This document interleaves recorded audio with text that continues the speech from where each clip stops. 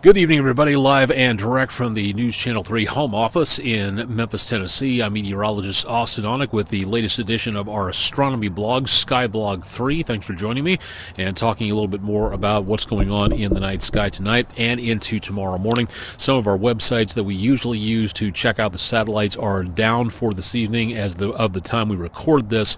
So this is going to be a little bit different, where we use some different websites out there, which you will see appearing on the screen in front of you here in just a little bit. Skies are mostly clear for tonight, not doing too bad out across the Mid-South area. You can see quite clearly way back on over there. We've got the crescent moon in the sky, a new moon up that direction, and just barely visible right back over here beyond the post. That is the planet Venus. So able to see a little bit out there, and as you can see all the way out throughout much of the rest of the skies for right now, we are looking at some fairly clear conditions out there, so looking very nice indeed for this evening, and not seeing too much of any problems where it comes to viewing for the next couple of days. So what are we going to be looking for tonight? Not too much in the way of satellites, but again, some good planet spotting. We've got Venus up there.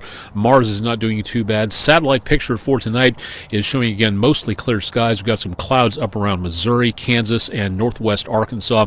Not a threat for any stargazing immediately for the area into this evening. Taking a look at the crescent moon, 1st of December today. Hurricane season is over with, and looking in the skies, the moon will be growing toward the first quarter phase. Is what's called a waxing crescent as of right now, and it'll be ascending a little bit closer to Mars in the course of the next few days. Notice at the bottom portion of your screen, just past sunset, you might be able to catch Mercury down toward the sunset. It's going to be a little bit difficult to see, unfortunately. You're going to have to look for it and have a very clear view of the western skies. Over the next few days, the crescent moon will be growing larger and rising into the sky, getting a little bit later and a little bit later as we see, again, the moon continuing to wax its way on forward, and we should see again some very nice views of the planets over the next couple of days, at least up until about Friday and into the weekend. Not doing too good on satellite spotting, as we'll be looking for a new storm system to come in and give us the possibility of some more showers out there. Now, Mars is still visible up there, Venus close to the horizon, Mercury very close to the horizon, the moon rising toward Mars into the next couple of days, which is still visible as a fairly dim, bright, or fairly dim point of light. It was a lot brighter in the course of the last several weeks and months, as Earth and Mars move at different speeds around the solar system. Sometimes they're closer together, sometimes they are much farther apart, and we're kind of in that mode right now to where we're going downwards as we move away from Mars. As we passed Mars in our orbit just a few months ago, that again is when we hit the brightest point of the year, when Mars was spectacularly bright. As it got a lot closer to Earth, we were able to see a lot more light out of that, as it was at perihelion. Now at aphelion, that's going to be coming up relatively soon, and Mars is going to continue to get dimmer and dimmer over the course of the next several weeks and months, and then appearing back toward very bright once again as Earth catches up in its orbit around the solar system, as Mars moves just a little bit slower than Earth does, so we lap it every year going around the solar system by just a little bit faster than what Mars goes out there. Now for tonight, International Space Station visible just into the area right after sunset, rising in the northwest and making its way on down toward the south and west. So as of right now, some beautiful conditions out there to be able to look for that. If you're looking for a specific place to go to, you can go to in-the-sky.org as a good place to pick out where your next satellite spotting will be.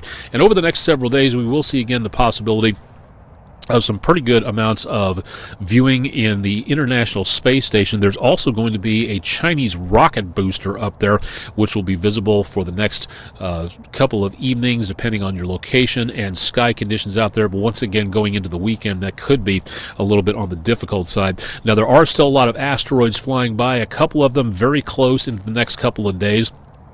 Nothing that's going to be causing a direct impact with Earth, but once again, we're looking at some close shaves from these out there. Some of them are pretty big, too, about 10 to 20 meters, even a little bit bigger than that. And radar scientists posting a view of a 6-foot-long asteroid, one of the smallest asteroids that has ever been charted moving through the solar system, and just discovered a few days ago. So pretty incredible news for that. If you'd like to see more about what you can do to pick your telescope for the holidays, whether giving as a gift or getting a hint to tell your favorite person who you'd like to buy a telescope for you for the holidays, if you'd like to know more about it, this Friday, tomorrow, is the best place to be at Christian Brothers University. Again, it's a free meeting of the Memphis Astronomical Society. And if you'd like to know more about what is available out there, the technical doodads, the prices, the sturdiness, the capability, the transportability of some of these telescopes, if you'd like to know more about what is the best gift for the holiday season for gift giving, all you have to do is show up tomorrow night at Science Auditorium 153 in Assisi Hall, and the Memphis Astronomical Society members will be glad to help you. More information available at memphisastro.org. Don't forget to download our weather app. It's available at your particular app store. You can find out more about what to look for as we go into the next several days and weeks, and keep track with the News Channel 3 forecast by downloading this app. Thanks to the kind folks at Bartlett Elementary for inviting me up there today, especially Mrs. Tudor for inviting me to talk about moon phases and a little bit more about science. And again, over the next few days, the view from earthsky.org, a very nice crescent or thumbnail moon out there, looking again very nice in the evening skies. And this is what I was telling the kids about for today, that if you go out right after sunset, you'll be able to see the crescent moon, which in fact you can for right now, and a good opportunity to see stuff like that. One question that we tackled was about the solar eclipse coming up this next year, and one young student was asking about when this is going to be. It's going to be in about mid to late August, and that is going to be, again, the best opportunity for seeing that big solar eclipse tracking across the continental United States, very close to the Mid-South area. Not directly over the Mid-South, but close enough to where it should be a great view of what's going on, and this is the information about that. You can also get this webpage available from Memphis Astronomical Society.org. Or pardon me, at memphisastro.org. The Memphis Astronomical Society will be doing a lot more on the eclipse as we go throughout the next few days. Stay up to date with what's going on with astronomy. All you have to do is drop by SKYBLOG3, available on all these various social media networks if you'd like to stop by and keep an eye on what's going on. If there's anything you'd like to see out here where it comes to satellite flyovers, anything in the way of what's coming up in the way of good viewing for planets and comets and asteroids and stuff like that, all you have to do is just let me know at austen.onek@WREG.com.